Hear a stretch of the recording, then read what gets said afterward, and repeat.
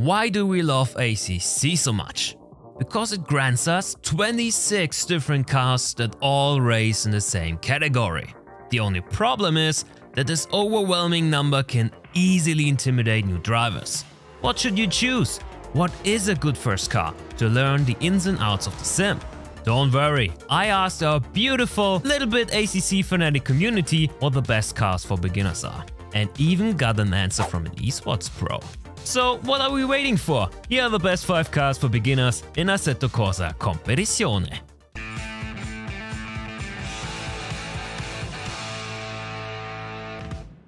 Welcome back to Overtake.gg, my name is Champion Joe and today we'll grant a helping hand to all the new players that want to find their perfect ride for ACC in 2022.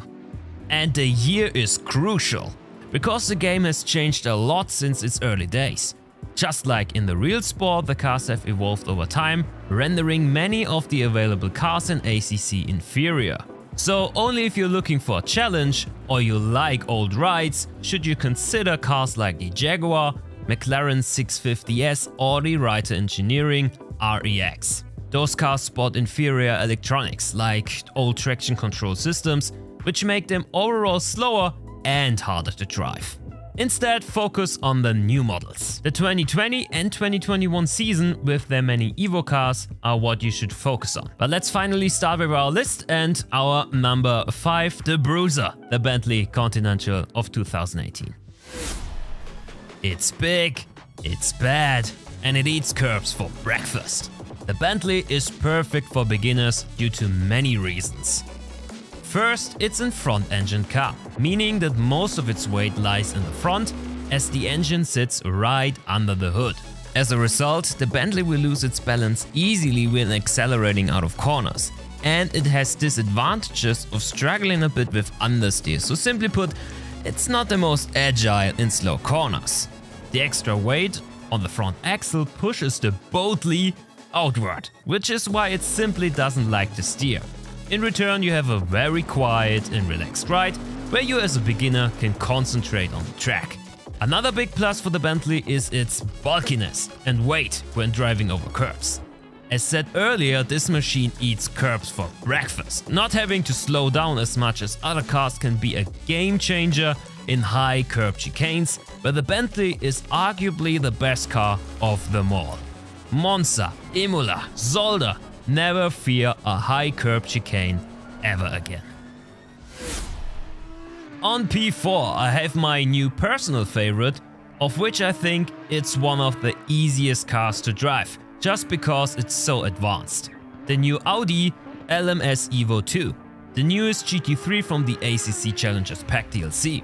This heavenly sounding machine is equipped with the newest electronics you can find. It operates 2 traction control systems to further enhance the power interference, ABS and engine mappings are top notch, and the aero package gives it more drag on long straights, what makes it easier to overtake. It's a mid-engine car, which makes it pointier than the Bentley for example, but due to its advanced electronics, it also offers a really stable drive. It's not that easy to spin in the new Audi as one might think, and that's a good thing for beginners. But there's a big but. At the moment the Audi is so advanced that Jonas gave it some limitations so that it's not overpowered. It's already really fun to drive, but it can't really keep up at the current patch.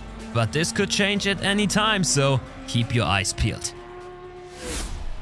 Next up on the list we got the stable one, the new BMW M4 GT3. Its biggest weak point is its grille, as opponents could hold a barbecue on it. But seriously, do you like the new BMW design? Let me know down in the comments below. But anyhow, when it comes to the driving, the BMW shares a lot of similarities with the Bentley, without being as huge as the British boat. It's also a front-engine car, but it also keeps more grip through slower turns, which makes it a fast competitor on track. The M4 might not be as stable over curbs as the Bentley, but compared to cars like the McLaren, Porsche or the Ferrari, it handles them like a pro. So if you like the new design and you are searching for a stable drive, the BMW could potentially be a good choice. But when it comes to all-rounders, one car stands out of the crowd. Of course, I'm talking about the Aston Martin Vantage. Good looking, good sounding, and one of the easiest cars to drive and one of the quickest as well. A few months back, before patch 1.8, where the Aston got nerfed, this was the car to drive. Everyone was using it, and even my slow was able to achieve a 219 on Spa back then with this rocket ship. Now it's more of a top 5, top 7 car, but it's still incredibly easy to maneuver to get to the limit. This car lets you focus on what's really important: apexes and exits, fair fighting on track, and pushing yourself to your limit without having to tame a wild bull. This also front-engine car is the perfect all-rounder for every track, every occasion, and every weather situation possible, and was also the most voted car from the community in our polls. But for P1 we go with the opinion of a sim racing professional. Niels Naujoks was a guest multiple times on our channel in the past and hosted our Hero's Journey series where he coached Counter-Strike caster James Bardolph in F121. If that sounds interesting to you, you can find the first episode in the top right, but back to ACC. Niels thinks that the McLaren 720S is the current reigning king of beginner cars in ACC, and I can understand his claims that the 720S has the biggest tolerance for wrong inputs, the smoothest electronics, and is ridiculously predictable. This car is the new best ride in the game at the moment. Most players choose the McLaren online lobbies as it is easier to drive than all other mid-engine cars, while being one of the fastest cars in every category. It's fast in slow corners, good in high downforce passages, and can stand its ground on long straights as well. Maybe high curbing can bring some fear into the eyes of McLaren drivers, but due to its maneuverability, these can also be easily bypassed. At the end, the McLaren might not be as easy as the Aston Martin, but with some time and training, it is surely the best choice to hit the ground running in early 2022.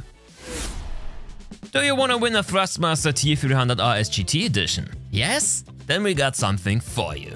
Since Monday the 11th, we were hiding Easter eggs on our Twitter, Instagram and YouTube channel. And if you can count the total number of eggs and comment it under this video and follow us here on YouTube, you can win this Thrustmaster T300 RS GT Edition. The giveaway runs until the 20th of April and the winner will be contacted via the comments. The conditions of the competition can be found in the video description. Good luck! And that's it for the list. Let me know if you missed something, and if you need more ACC action, go and check out our introduction on setups from Chardier. But that's everything from me today. Thank you for tuning in and see you next time around. Cheers!